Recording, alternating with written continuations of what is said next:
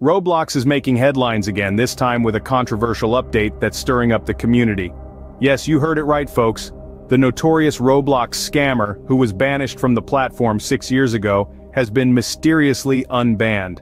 This twist has left the community in a whirlwind of confusion and concern. But that's not all. The platform's desktop application has seen some minor changes too. The spacing between buttons has been subtly reduced, hinting at a potential revamp of the website layout. This move, while seemingly insignificant, could have a profound impact on user experience. And that's not the end of the story. PlayStation users are in for a treat as Roblox introduces trophies for a plethora of in-game achievements. A small change, but one that's sure to be appreciated by the gaming community. The unbanning of a notorious scammer and the minor changes to the platform have left the Roblox community in a state of shock and bewilderment. Adding fuel to the fire, the notorious Roblox scammer Robuxian, who was banned in 2018, has seemingly returned with an unbanned channel. This unexpected turn of events has left the community buzzing with speculation. After 6 long years in the shadows, Robuxian has made a surprising comeback. Despite the lengthy absence, it's quite astonishing that the channel still retains a significant number of subscribers. This raises a slew of questions about YouTube's data management. How can a banned channel maintain a subscriber base for so long? Along with the return of Robuxian, we are also seeing a revival of his infamous videos. Remember, my mom banned me from playing Roblox, so I got this tattoo? Yep, it's back, and it's causing quite a stir.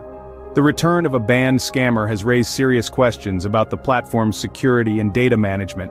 This resurgence is stirring up debates about the effectiveness of Roblox's ban system and whether it needs a serious overhaul.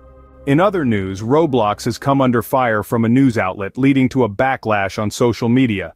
The news outlet in question, Journal D Record, recently published a report casting Roblox in a less than flattering light. This report focused on potential risks associated with playing on the platform, particularly highlighting a few specific games that were deemed problematic. Now, the backlash on social media has been swift and significant, especially in Brazil. Users are criticizing the report for its narrow and somewhat skewed perspective, arguing that it paints an unfairly negative image of Roblox. The critics argue that the report fails to take into account the platform's age restrictions and parental controls, which are designed to keep younger players safe. This criticism is not unfounded. Roblox is a platform designed for all ages, with strict age restrictions in place to limit access to certain content for younger users. Additionally, the platform has robust parental controls that allow parents to monitor and limit their child's activity. The report's failure to acknowledge these safety measures has caused quite a stir in the community. Users are questioning the accuracy and fairness of the report, sparking a lively debate on social media platforms.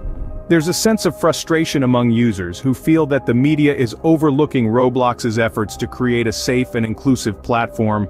The media's portrayal of Roblox has sparked a fierce debate about the platform's safety measures and age restrictions. Finally, some bizarre user-generated content items have raised eyebrows within the Roblox community. A world of creativity and fun, Roblox has always been a platform where users can create and share their own items. But recently, a few unusual items have surfaced that have left the community scratching their heads. Take for instance the red tentacle waist accessory. It's an odd choice for an accessory to say the least, and has left many wondering how it managed to pass moderation. Similarly, a stomach-invading item has also been creating quite a stir. It's an unsettling sight, and has left many users questioning its appropriateness for a platform that's popular among children. The dissatisfaction is palpable among the community, as these peculiar items have left people concerned about the moderation process on Roblox. Are the checks and balances in place sufficient? Are they working as they should? These peculiar UGC items have left users questioning the platform's moderation and content control. In conclusion, Roblox is juggling a mix of updates, controversies, and unusual UGC items. The controversial update has raised eyebrows, with the unbanning of a notorious scammer and minor changes to the platform. The media coverage, though negative, has sparked discussions on platform safety and age restrictions. And let's not forget the peculiar UGC items that have left the community bemused. As Roblox continues to evolve, the community eagerly awaits how the platform will address these controversies and improve the overall user experience.